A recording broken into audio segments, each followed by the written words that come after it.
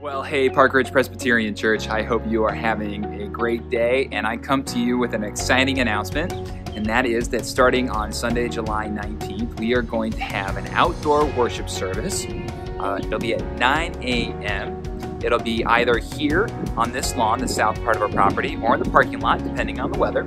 And we're excited to have this outdoor worship service for anybody who is interested in coming. We will continue to do our online service until further notice for anybody who would prefer to worship online. And we're excited to offer both the online and the in-person outdoor worship service. We will continue starting on July 19th also to still have the coffee hour on Zoom at 11 a.m. That's not going to change. And so we are excited to continue doing that as well. So earlier we sent out an email announcement with this update to the congregation, and we want you to look towards your email in the early part of next week to get all the details about how this outdoor service is going to work, the social distancing protocols that are going to be involved. We are going to require people to wear masks during the entire time, unless you're up front at a microphone.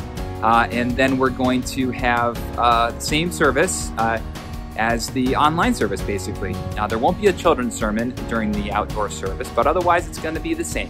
So we can have the same kind of experience, whether it's online or in person.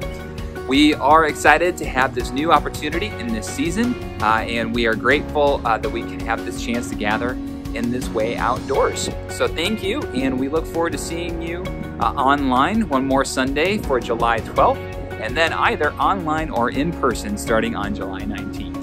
Thanks, and we are grateful to have this chance to serve you in this way.